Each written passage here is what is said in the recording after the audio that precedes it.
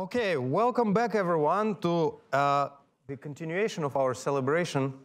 And we're starting session number 2, which is titled Communication, Information Theory, and Networks. We'll start with honoring a couple of prominent members of our society, of LIDS, and of our society as well. However, I wanted to start with a small remark here. So I really want to draw your attention to 2 words in this title, theory and works, right? So I really liked this comment that John presented in his slides, how Mike Athens said that LIDS does not do applications, right?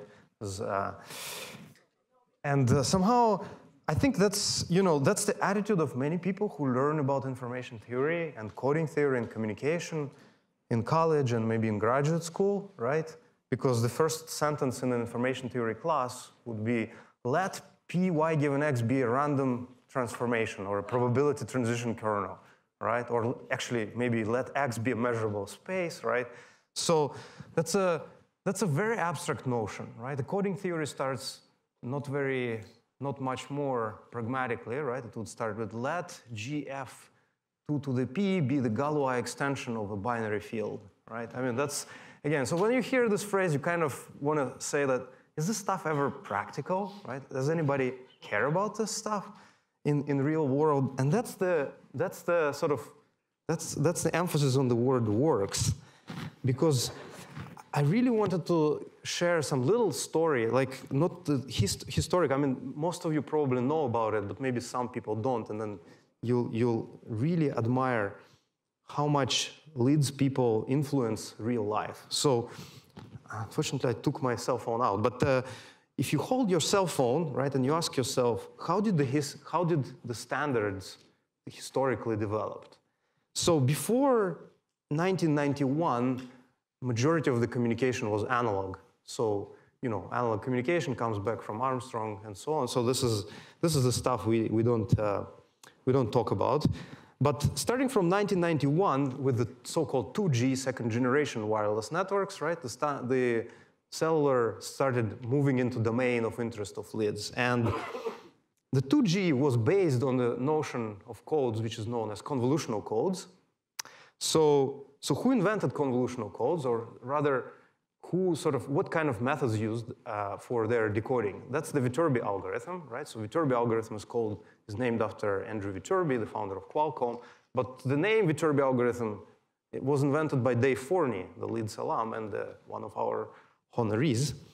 And Dave Forney also, as we will learn very soon, introduced the important concept of trellis. He wrote his foundational text on algebraic theory of convolutional codes, and so on. Okay, so let's move on. So 10 years pass by, and then in 2000, we get the 3rd generation standard. It's still based on convolutional codes. However, the big breakthrough there was the scheduling algorithm, which was invented by David Che, so-called proportional fair scheduling algorithm.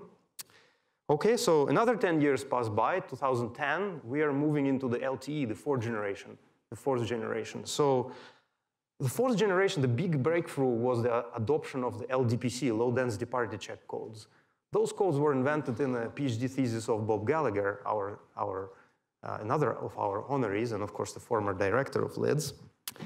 So now we are moving in 2020 for the adoption of the 5G standard, and you would say, okay, by now probably LIDS lost its influence, right? And it cannot be, but no, actually, the 2 main codes in the 5th generation standards are invented by Erdal Arikan, who is here, and the polar codes. That's the polar codes scheme, and the other sort of channel, the data transmission channel, is based on a version of LDPC codes known as multi-edge or protograph codes, which were designed by Tom Richardson, the famous graduate of LIDS.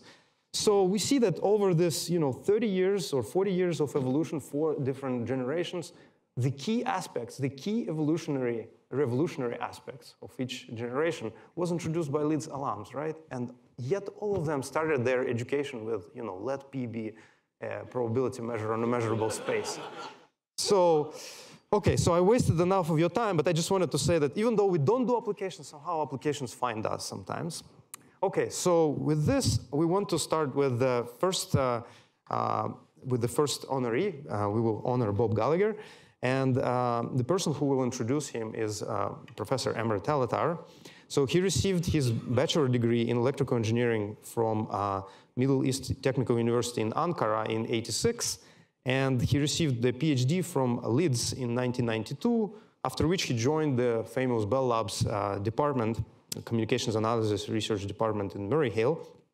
And in 2000, he joined the EPFL, where he is now. So I don't want to go over very long introductions, but Emre is famous for his 2001 paper, for which he received the information theory, sorry, it's an earlier paper, but in 2001, he received the information theory best paper award for it. And in my opinion, that's the highest, as far as I know, that's the highest cited theory paper, meaning, like truly foundationally theoretical paper, which in the Information Theory Society history.